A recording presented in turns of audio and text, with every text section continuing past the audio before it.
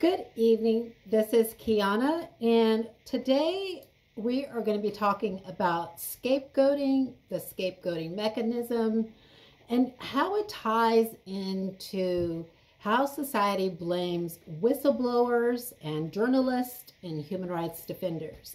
Now, I really didn't prepare much for this video, and I initially wanted to actually tie this subject into a film that deals with scapegoating, but I actually haven't really seen a film that touches upon this particular subject. And so I think that the direction that I'm going to take this is, which is timely, is dealing with the situation with Julian Assange, who of course is the whistleblower that is currently detained and incarcerated in the United Kingdom, and how authority figures often use human rights defenders, activists, whistleblowers as scapegoats to make themselves feel better. Now, I recently watched a very interesting video called The Ugly Psychology Behind Scapegoating. It was a video uploaded to YouTube by Luke Burgess, and his YouTube channel is called Big Think. And in this particular video, he talks about the scapegoat mechanism. And so, of course, a scapegoat is where society or a person, they're transferring all the blame onto this one individual to expel or eliminate them. So, for example, you have one individual who is going to shoulder the blame for the wrongs that everyone else has done. And in the case of Julian Assange, we know that Assange, what he did was he actually leaked classified information to the public about situations and crimes that were happening abroad, perpetuated by the United States of America. And as a result, what happened was that Assange was persecuted by the US government and other Western states because of this whistleblower activity. He was seen as a threat to the established order. So essentially what happened was that the established order looked at Assange as, well, what we need to do is we need to transfer all of the blame onto this person by saying that his activity has put lives at risk, and we need to transfer all the blame onto this person so that everyone else, their crimes can be absolved. And do you see how this is just cathartic for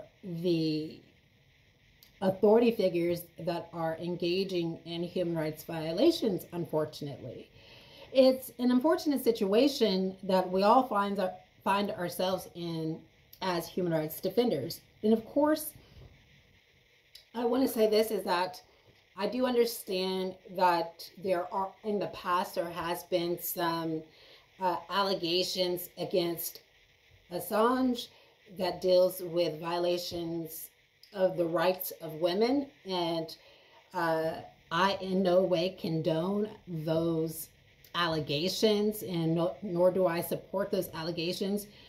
What I'm looking at as a human being in their right to protect the global community and their right to engage in freedom of speech and freedom of expression, which is a right that we all have. And it's unfortunate that we have authority figures today that are seeking to suppress this right to achieve their goal, which is, of course, to take attention away from the human rights wrongs that they have engaged in. So what Burgess states is that people make scapegoats when there is some fundamental truth that they don't want to acknowledge. Again, I, to reiterate, that I believe that human rights defenders, of course, like myself, become the scapegoat when we speak out publicly.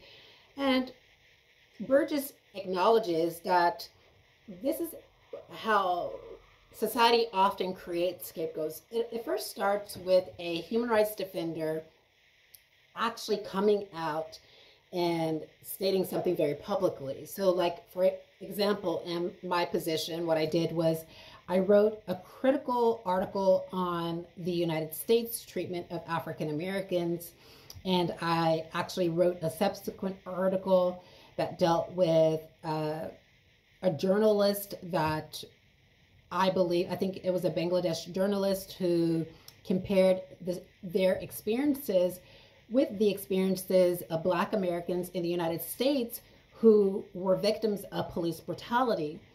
And I gave a very strong argument to say, hey, we are a distinct group and that our experiences shouldn't be compared to those experiences in Bangladesh, because these are two unique different groups under two unique different systems.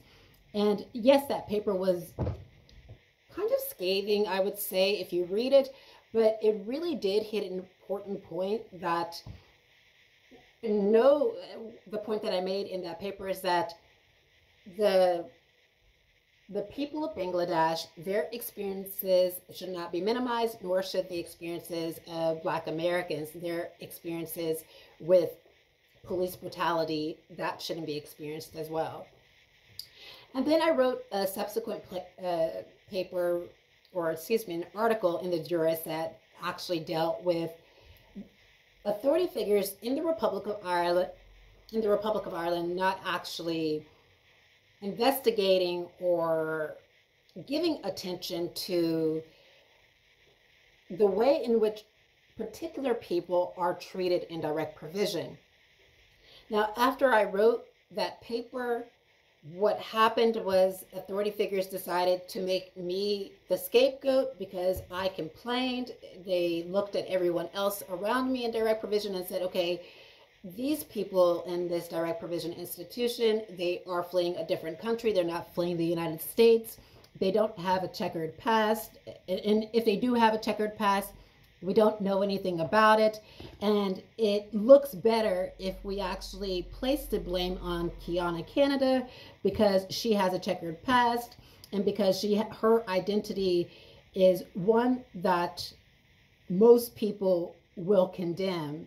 So, for example, the people that I was complaining against in direct provision when I was going through something very serious, they have an identity that is protected. So, of course, we do understand that all groups, regardless of their identity, should be able to be protected.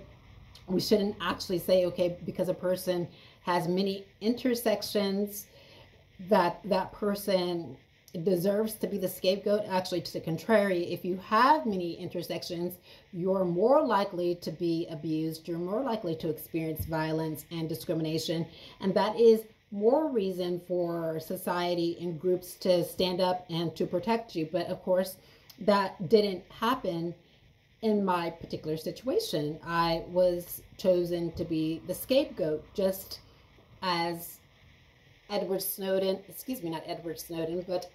Assange is for Western society now. Is that what he did was he released some very sensitive intel that was happening, or that incriminated the United States and crimes against humanity and also crimes of aggression.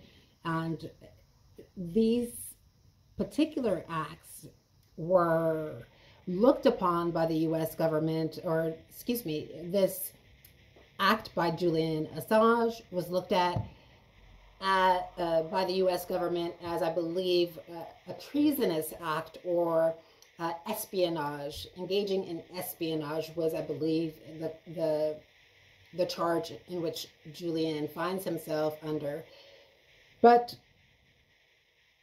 again, so in my paper, I write that groups use ostracism and scapegoating as a means of suppressing nonconformity and nonconforming behavior. So what is nonconforming behavior? It's behavior that goes against the established order. So if the established order is that you are supposed to behave a certain way. Now, let me clarify. I don't mean any behavior that is against the law. So in this video, I'm not talking about engaging in behavior or crimes that are against the law. I'm talking about just engaging in behavior that society feels you shouldn't be engaging in. So for example, we understand that the LGBTQ community, often trans people, are marginalized and disenfranchised because this changing of gender,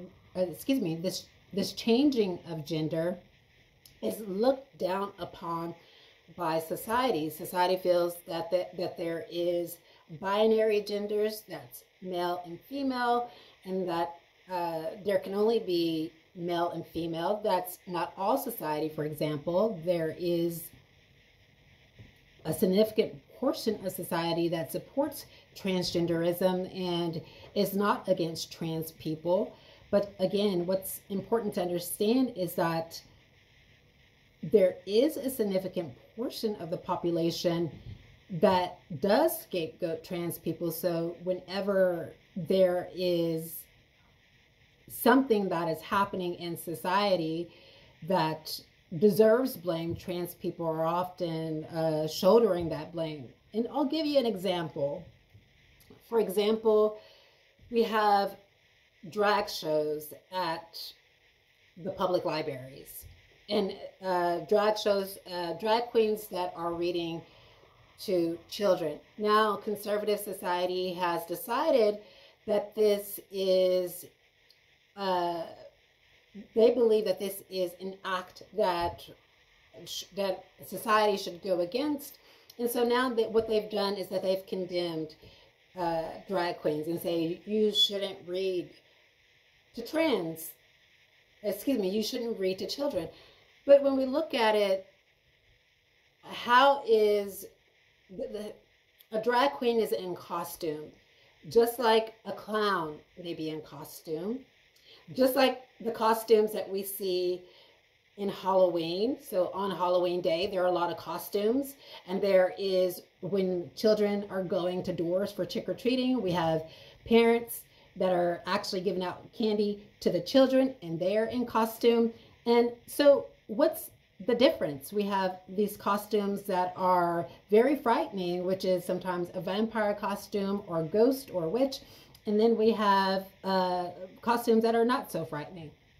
So what is the difference between these costumes on Halloween Day and the costume on, let's say, for instance, the drag queen costumes? Well, conservatives want us to believe that the difference is a very deviant one. And we must understand that I think that it's important for us to recognize that not all drag queens, in my personal opinion, when they are doing story hour for children, are dressing up in a very provocative way, and that means that there is a grooming situation going on, as conservatives would like us to believe. And as you can see in this situation, this is where all the scapegoating takes place, is that now for this grooming situation, drag queens are taking the responsibility when there is real grooming that's happening within the world. And another example is that, again, when we're talking about scapegoating, I believe that this is a perfect example, and I'm getting off the subject of whistleblowers and human rights defenders, and now I'm traveling to trans people and the bathroom subject. So we know that in the United States and even in Western cultures, there is a very the situation of trans people using a bathroom that fits their gender identity is very controversial for a lot of people. But we should reflect on this deeply. Now, I'll give an example. Most trans people who seek to use the facilities, and I'm talking about a bathroom, they seek to use the facilities because that's all that they're going in there to do, is to go in there to use a restroom. Now, we know that the only trans people that are being scapegoated for this deviant behavior is trans women. So we're not hearing anything about trans men because, again, there is the idea that trans women are men by conservatives, and that trans women are going into women bathrooms or female bathrooms to perpetuate some sort of violence against or deviancy upon women.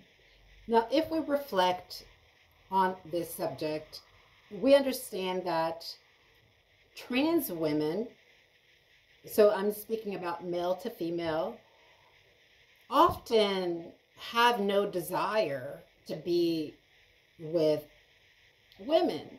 That's, and I'm not saying all trans women, but there is a large percentage, about probably 96% of trans women don't have a desire to be with a woman. Or most trans women, probably about 96%, don't have a physical attraction to women. And so if they don't have a physical attraction to women, and they don't have a desire to be with women, they have a desire to be the opposite sex, then that means that there's no desire to attack a woman in a restroom. So the people that really are, when we look deeply on this subject and when we look down upon it, and I'm so disappointed in the trans community that they haven't explored this argument and actually looked at it fully, is that the individuals that often have this, so what is happening, of course, in this bathroom debate is that there are heterosexual men that are masquerading as trans women to get more access to women in these private spaces.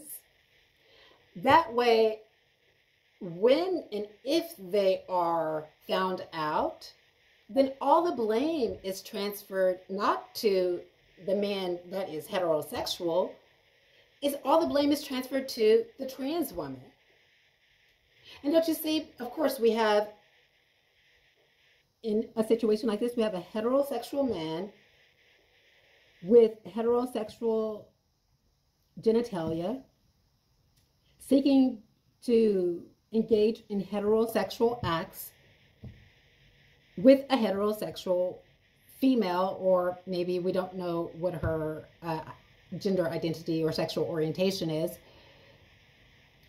And yet, when they are discovered, and when and if they are discovered in this particular situation, then what happens is that the blame is not put on a heterosexual man, the blame is put on the trans woman. But society does not actually put those pieces of the puzzle together. They often look at this situation as a threat to society because, of course, this transsexualism and transgenderism is non-conforming behavior. And so most of society is in disagreement with transgenderism and transsexualism. And therefore, the blame should be on them instead of these heterosexual men who are trying to get more access to women.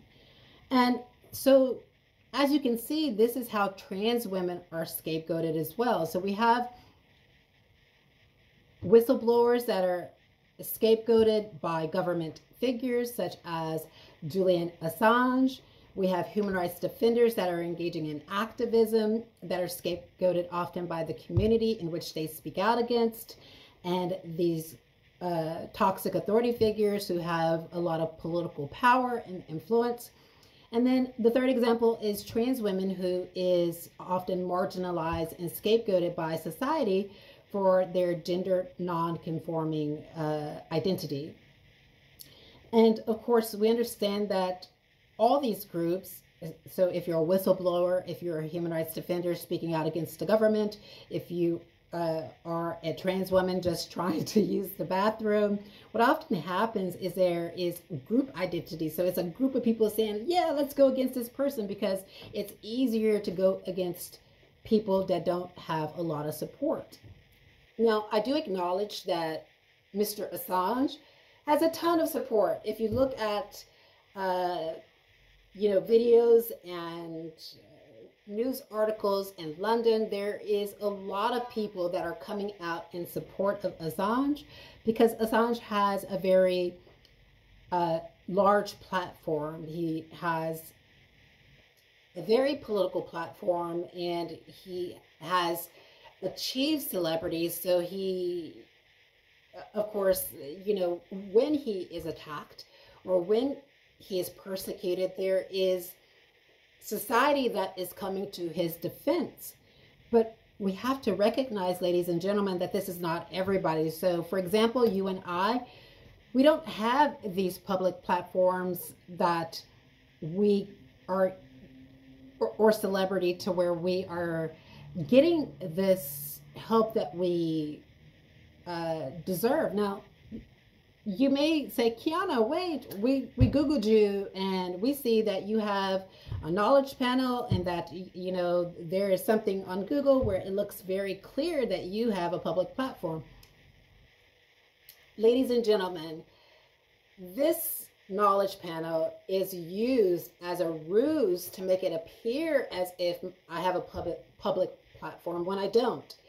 For example, if you look at my YouTube videos, you'll see that I don't have any views. I don't have any engagement. And when you look at my Twitter account, you see I don't have any views or any engagement. And when you look at the articles I write, you see that I don't have any views and any engagement. And a lot of this is the repressive aspect of transnational repression. We have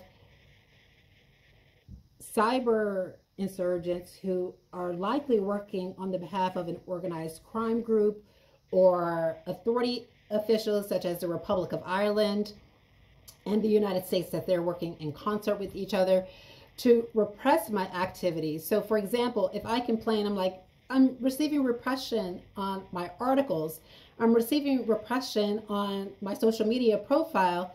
Well, when people look at it, they go to look at it heuristically.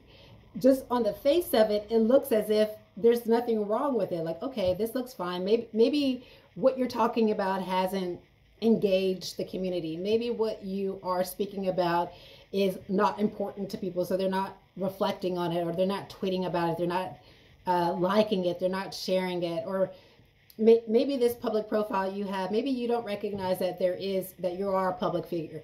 Ladies and gentlemen, this is a ruse. So for example, if I go to, I'll tell you exactly how this works. If I go to an organization or a human rights place and I say, hey, listen, I'm Kiana Canada and I have a public profile and I am a human rights defender and A, B, C, and D is happening to me. Authority figures, what they're doing behind the scene is saying, she doesn't have a public profile. Look, her tweets are not getting any engagement. She's doing this herself. She actually put this knowledge panel up herself. She doesn't have any followers. She doesn't have any influence. So you see how that undermines my testimony as an epistemic subject. And then if I go to them and say, hey, look, I don't have a public profile. I can't get any help. And then the authority figures will look at it, go behind the scenes and say, look, she has a knowledge panel. Look, we see her pictures on Google. She has this knowledge panel. And you know, she's displayed, and her articles are cornerstones, and of course she has a public platform. And what this does is it keeps the cycle of abuse that these authority figures are engaging in continuous, a circle of abuse, a circle of abuse, a circle of abuse. So again, this whole, having this knowledge panel, the authority figures are using it to discredit me in two ways. So for example, I'll reiterate, if I say I have a public platform that's on Google, and I am being repressed in my activism on Twitter and on Google, what the authority figures will say is, no, look, her Twitter profile is being displayed and her Google panel is being displayed. She's just not interesting enough. She's just, her activism is not touching the hearts of the community. You know, you can see that she's tweeting and she's writing, and her writing is just not good enough. She's not getting any followers because she is just not good enough. She is not good enough. The things that she's doing is not good enough. And then when I say, hey, I don't really have a public platform, so when I tweet about stuff, when I speak out against particular situations, there is really just no one listening to it because there is repression happening behind the scenes. Authority figures are saying, no, look, she has a public platform. Her Google panel is showing that she is in public, that she has some publicity, and that her articles are being cornerstoned. Again, reiterating, her messages are being cornerstoned. But she is just not good enough. What she's talking about is just not touching the public. It's not good enough. Who she is just not good enough. What she is doing is just not good enough. She is just not good enough. And that allows the authority figures to continue to isolate, to facilitate abuse, and to place all of the blame on people like me, people like Julian Assange, people like transgender people, people like activists and human rights defenders, Black Americans. It allows these authority figures to continue to make us the scapegoat for the crimes and the wrongs that they're engaging in. And you have to really understand psychology and sociology. These two go hand in hand to really understand the manipulative influences at play here. So this video is going on long enough. This is Kiana Canada. I hope I illuminated you and gave you some information to kind of understand the psychological manipulation behind authority figures that are seeking to suppress our voices. I hope to talk to you and engage in another conversation next time. Please don't forget to follow me on Twitter at Kiana_Canada. Right now, I'm not getting the kind of followership that I seek. It's only through your support and your believing in my human rights activity that we together can make change. Again, if they're suppressing my voice, they're likely going to suppress your voice too. Let's peacefully fight this monster together. Let's engage in peaceful activism. Let's stand up for the rights of freedom of speech and stand against transnational repression. Until next time, bye-bye.